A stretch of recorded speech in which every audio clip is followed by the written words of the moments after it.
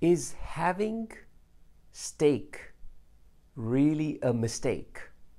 When it comes to the best source of iron that you can get, I think this question is worthy of being answered in an objective and an evidence-based manner. And that's what I'm going to do for you in this video. When it comes to food ingredients, there are these two categories of food ingredients that I hear constantly from people who come to seek my opinion. One is, how can they get more protein in their diets? And the second is, how can they make sure they are getting enough amount of iron? And I'm going to be talking about how can we maintain a healthy source of iron that provides us with long-term health and wellness. So I'm going to be comparing these two sources. One is a plant-based source, which is spinach, and the other is steak. Now, I'm going to be giving you 3 points of information which is evidence-based and does not have any of my personal opinions into it. See, when we look at spinach and steak, what is the amount of iron that is present in each one of them, we need to understand what does an adult human being need. Now, as a healthy adult, we need about 8 milligrams of iron every day. Now, when it comes to pregnant women or women in that childbearing age group, their iron requirements may be slightly more. And we are talking about, up to 20 milligrams on a daily basis. When you compare spinach with steak, and let's take 100 grams of each of them, spinach has got 2.7 grams of iron, whereas steak has got 2.6 grams of iron. But the key thing is not just the amount of iron that is present in each of them. How much of this iron is available for the body to absorb is a very important factor as well. And this is what is called the bioavailability of any nutrition component that we talk about for any food ingredient.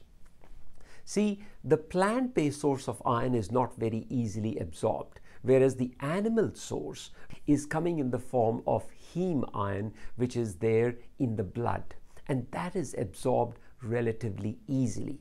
I'll talk more about the heme iron later on in this video. But what is important is to increase the absorption of iron from plant-based sources such as spinach. You need to combine it with things like vitamin C, which is there in lemon juice, or with olive oil and things like that. So that is what allows the iron to be absorbed from a plant-based source. But here is the second argument which starts to swing the balance in favor of maybe a plant-based source, and that is what is the good stuff and not so good stuff that is present in each of these categories. If you look at steak, for example, the good stuff is it's got iron in it, it's got protein in it, and it's got certain vitamins such as vitamin B12. But the sad part is the bad stuff is really worrisome. And there are 3 key bad stuffs which are there in steak, which I want you to know, and which maybe the meat industry does not want you to know. So number 1 is this thing called as PAH, which is polycyclic aromatic hydrocarbons. What it is basically when meat is heated, it is grilled, it is charred, it creates these compounds which basically create a carcinogenic acidic environment in the body. Several studies are proving that it is being linked to cancers of the breast, cancers of the prostate, and very importantly, cancers of the colon. Second thing that red meat has got is hormones. Now, all the animals that are raised in the farms are being given these hormones to hasten or to fast track their growth process.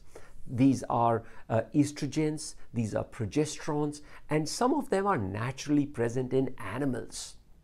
and the human beings are consuming these hormones. And the third is the antibiotics. Now, most of the farm animals are given antibiotics because they are raised in unhygienic conditions. They have got infections which need to be treated, and the farmers tend to use broad spectrum antibiotics which have got a residue in the flesh of the animal itself.